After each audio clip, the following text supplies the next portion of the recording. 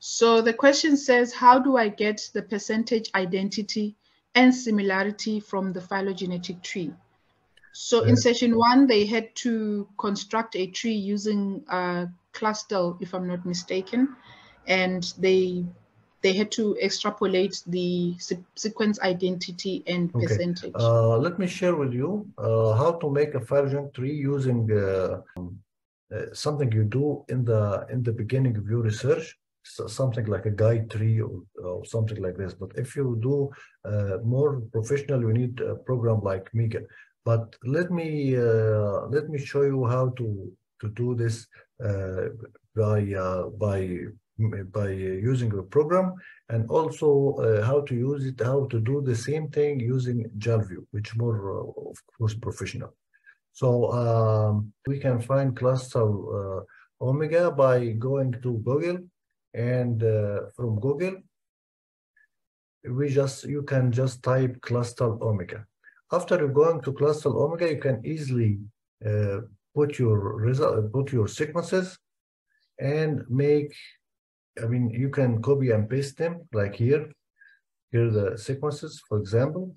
Here's I choose protein, and then I put the sequences, and then very easily I can just press submit, and after submission you will get your result. Let us see the result, how it looks like. Of course, take few seconds, and then it will make the very simple multiple sequence alignment between your sequence. Let us just wait a second. Here is a multiple sequence alignment between, for example, these three organisms: a human, a mouse, and a cat. And then you can find here the alignment have been shown. You can press show colors like this. Now you have your alignment, multiple sequence alignment, at least three, of course. Then you can find out where is your conserved sequence and semi-conserved, and also you can see your identical number of sequences. Okay. What about how can I find an easy way? How can I find the identical sequence? Identical sequence is the sequence that have these stars. So here in the bottom, you can see how many stars you have. Of course, these stars, very simple, that it will make it easier for you to find how many stars are there. Then you can find, of course, there is many programs that can count this for you. I will show you. But now you can see there is stars. This is the number of identical sequences. The easy way, you can count how many stars. This is identical. Okay. How many, this shape, these two dots, this means this is similar sequence. It's not identical. This is similar. And of course, you know the difference between similarity and identical. Identical means it's the same amino acid, exactly. Like here, methionine,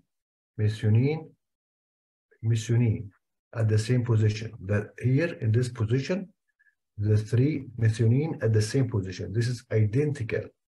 And so we have here star. Star means there is identical amino acid in this position. Okay. If we have these two dots, means that there is similar. What the mean of similar? That means that, for example, serine and tyrosine, these two amino acids have the same characteristics and the same size. I mean, the physical and chemical properties for both amino acids are the same. So that's why we have these two dots. So if you would like to count the similar, so easily you can just find how many of these two dots under the sequences. Okay. And then we have also one dot here. One dot means that there is one of the physical and chemical properties are the same, maybe the same size, the same polarity. As if so, that's why it's one of the physical and chemical properties, only one, not both. So you have now this three, we call this capitalistic signs: the star, the two dots, the hyphen, and the column. So this the dot and the two dots and the star. So I hope by that you know the difference between three of them. Okay, how I can count? You can count in the easy way by just count how many stars under there, so you can see how many identical. And of course, you can, by doing this, you can know the total number of amino acids. And if you divide the number of these stars, how many stars are there, divide them, you can know the percent identity.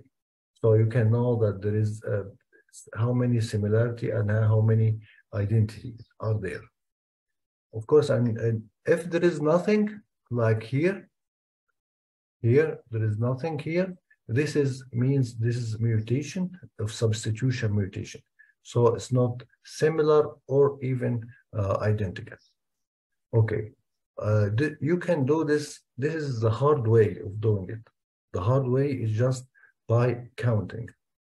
There is some programs, as I said to you, very easily. You can get all this information by very easily.